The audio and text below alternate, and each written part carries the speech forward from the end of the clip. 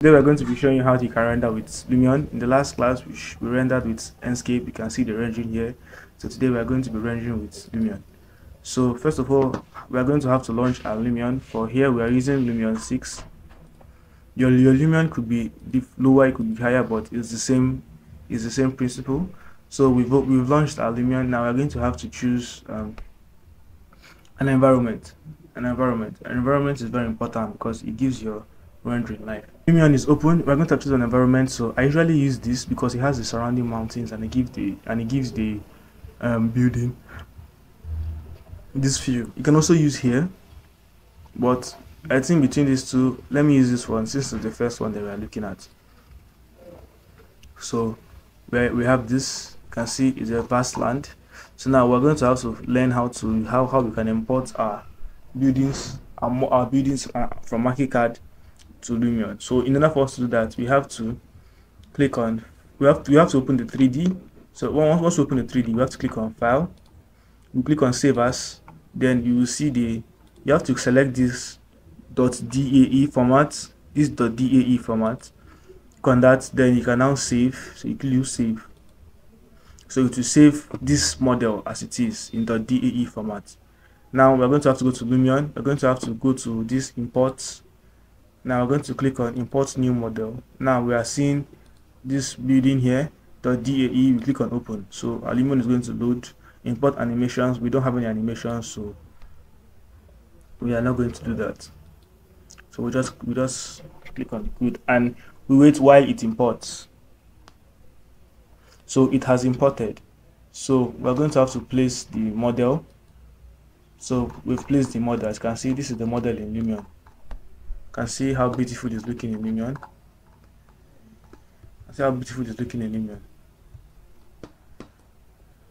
This is the model in Lumion. Now, as you can see, the model is actually inside the ground. Some of our things are not showing, so we're going to have to raise this model from the ground. So for that, we're going to have to click on this change height. So once we do that, we're going to click here, and then we are going to slowly drag it out of the ground till we get what we want. Yeah, you can see we have successfully done it. So this is the model in Lumion. Now we are going to have to add cars the same way we did in the last class. We're going to have to add cars, add renderings, add cars, add people, and other objects. So for that, we are going to have to go to here, people and animals, transport. So we're going to go to people and animals. So we're good. We have human beings standing, sitting, walking. We have this. So we're going to let's use this. Let's use this guy. So we can place one here. He's walking. Then we can place one here. He's walking. Now we're going to have to rotate them. So to rotate, we click on this rotate. You can see we have this guy, so we click on him. Click on him so we can rotate him to face us. Click on this guy, so you can leave this guy facing this way. But I think we have the same human being, so I think we should just delete this. I think we should just delete this object since we already have him. Since we already have him here, I think we can delete him and we can add a new person. So let us add a new human being. So we can add this person. No, let's add a lady this time around. Let's add a lady. So we can add this lady. This lady, yes. We can add this lady, and then we can rotate the lady to show her direction of movement, which is here. So you can see they've been added. So now we are going to have to add cars. We need cars. Yeah, we need cars. So which car are we going to add? We are going to go to cars. You know, all these things are to spice up the rendering, to spice up the model, to make them look beautiful. So we'll go to cars. So let's add this. Let's add this one. We can add this one here. Yeah. Then we can add this. You can add a different car here. Let's add a different car that is parked. Let's park a different car. Let's say SUV. Let's park a pickup truck here. So we're going to have to rotate the models as usual.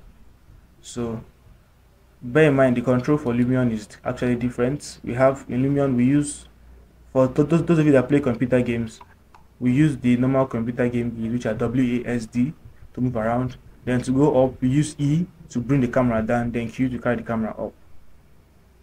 That is the controls for Lumion. So we have this. As you can see, we are beginning to add life to our image, to our model here. As you can see, Lumion is also a real-time rendering engine. That means it renders in real time. So the version of your Lumion is going to determine the version of the rendering. We're going to add trees now. So we're going to, let's say, African olive, just because it's African, you know. So we're going to be adding trees. We're going to have one here.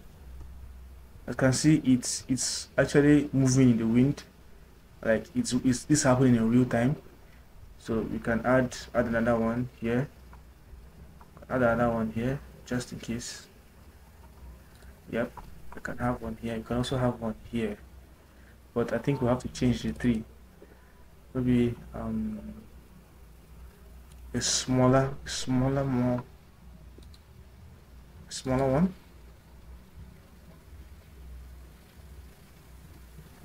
Okay, let's add this here.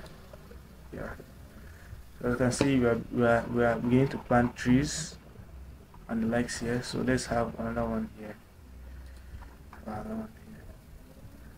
Okay, now we're going to have to also plant other objects. We're going to have to plant other objects. So we have, in Lumion, you can also add sounds. So I think I'll have to trash this tree, because it doesn't, the placement of the tree doesn't look too realistic. So we can also add sounds. So in order for us to add sounds, we have to make the sounds, or rather we have to make the things we're adding a little bit realistic. So for that, I think I'm going to have to add benches here. I think I'm going to have to add a relaxation spot here, where I can then add people sitting down and discussing, so that way it sounds a little bit realistic. I don't know if you understand. So we're going to have to add things that make the building look a little bit realistic. So I think here we're going to, let's add this chair here, or here. Let's add the chair here under the tree. So we have this, and then we're going to add another one here. So we're going to have to rotate the chairs to face one another.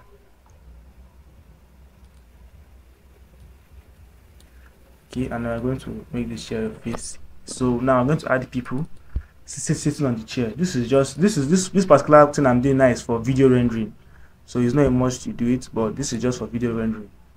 Okay, so let's use her. So we're going to add her right on the chair. Okay, then we're going to add a different person on this other chair. So we're going to try and simulate sort of a discussion. Don't know if you understand. So add this lady here too, and so we're going to have to rotate them to face themselves like this, and we're going to rotate this one to face her too. Then we have to go to sounds, where we have sounds. So here you can see, sorry, let me increase the volume a little bit. So here you can see different sounds that are being used in Lumion. This is for video rendering, to create the sense of the space is actually being used. So here you can see sounds. This is favorites, this is airports, we have cafe, we have so this is for a playground. This is for pedestrian walking. You get the gist. So I'm going to have to use let me use a cafe now.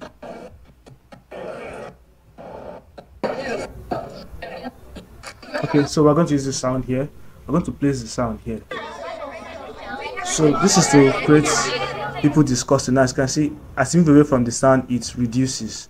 So this particular one I did now is for video rendering. So as you can see, as you render and you move towards the sound, you get a sense of people discussing in the distance. These are all tricks we play in rendering.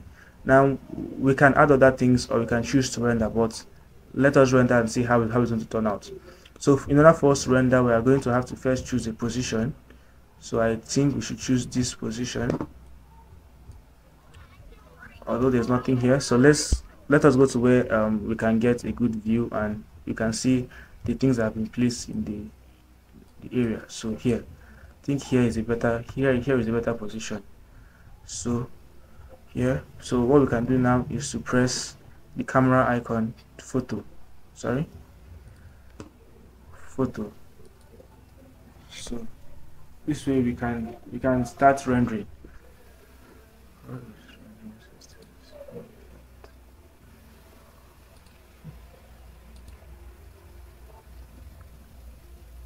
Okay, so click on it, it brings you to this rendering page. Now for Lumion 6, if you want to add rendering settings, you have to go to new effects. So that was why I went to, and it brought out this cloud.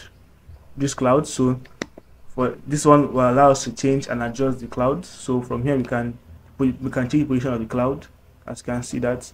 We can also increase cloud speed, but this one doesn't really matter in photo rendering, hence it's red.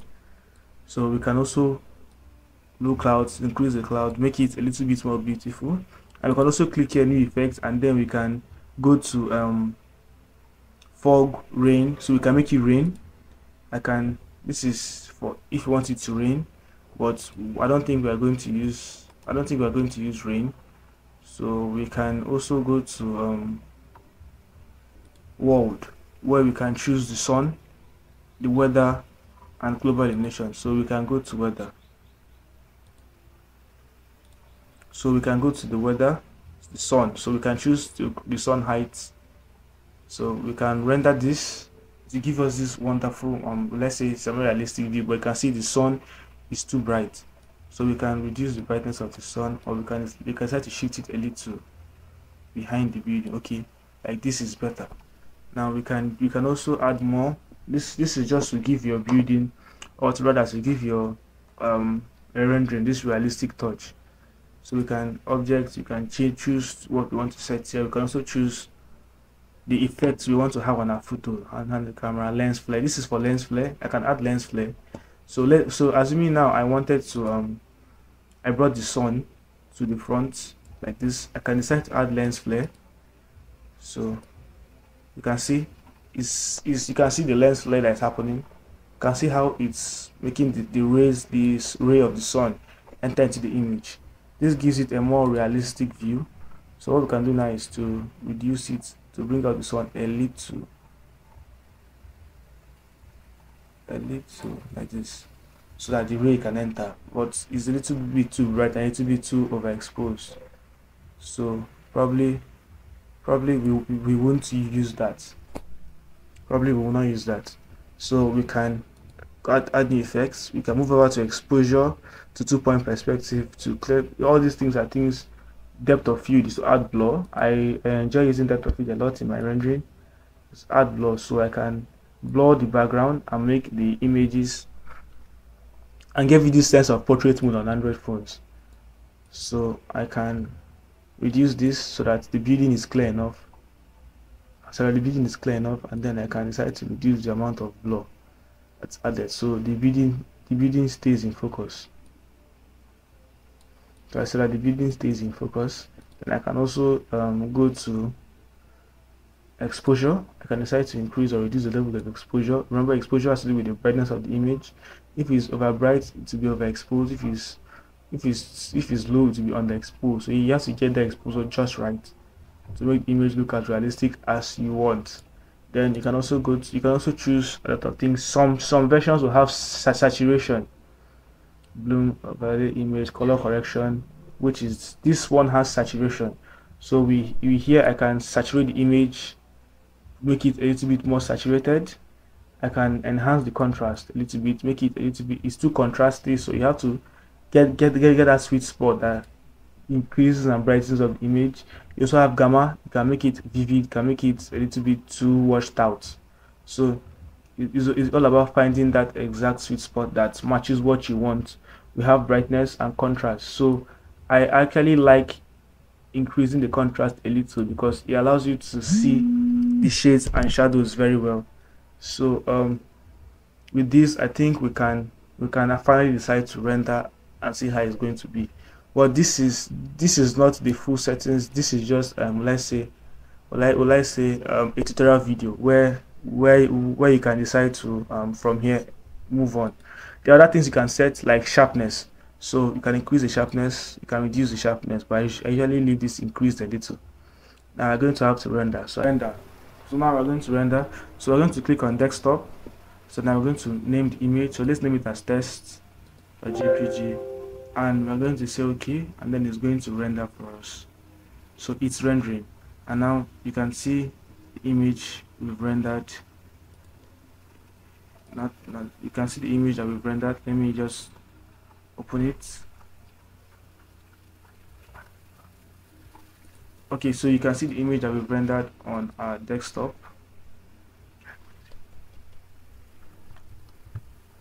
Okay, so you can see the image that we've rendered here. This is it. So the rendering has been complete. So you can see the image that we've rendered here. This is it. So this is what we were able to create just now. Okay, so as you can see, we've just rendered, and you can see the image that we've rendered just here.